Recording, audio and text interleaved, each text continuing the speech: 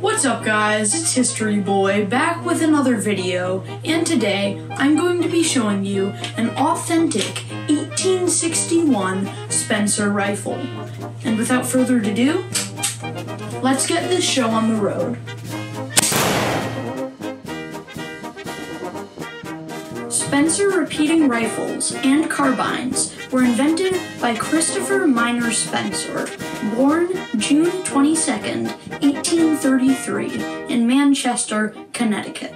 The Spencer rifle was developed as early as 1859, but was not put into use for the Union Army until, on August 18, 1863, Christopher walked past the guards into the White House carrying a Spencer rifle and a cartridge box. He then proceeded right into Abraham Lincoln's office, and after some talking, they agreed to meet the next day with the Secretary of War.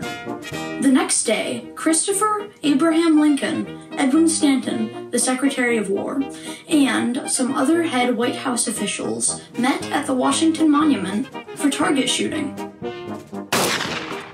They used the Spencer weapons for target shooting, and they must have loved them a lot, because after that meeting, the US government ordered 13,000 of them, as well as 58 million rounds of ammunition.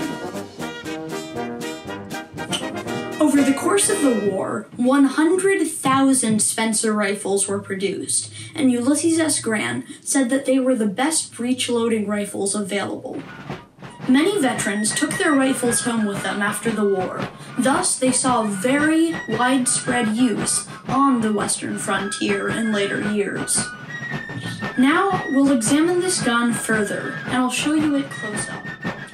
As you can see, the weapon does have a bayonet on it, but this bayonet is easily removable. If you examine the points closely, you can see that it has 3.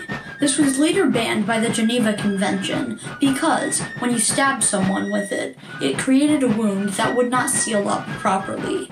Thus, the subject would die a terribly painful death. Another interesting thing, if you take the bayonet off, you can see that right on top of the barrel is a sight. Now, the really interesting thing about this sight is that you can only see it once you take the bayonet off of the weapon, and it actually holds the bayonet in place when you put it there. A way that you can recognize this gun from all of the others is this interesting handle design right here. Most other guns do not have this. One more distinguishable feature about this rifle is the inscription just above the hammer, telling you the patent, the name of the rifle, and where it was manufactured. So after showing you the intricacies of this rifle, as well as telling you a bit of the history about it, you should be able to see that this rifle was absolutely instrumental in helping the Union win the American Civil War, as well as other conflicts in the West. I hope you enjoyed the video, and have a historic day. I'll see you next time.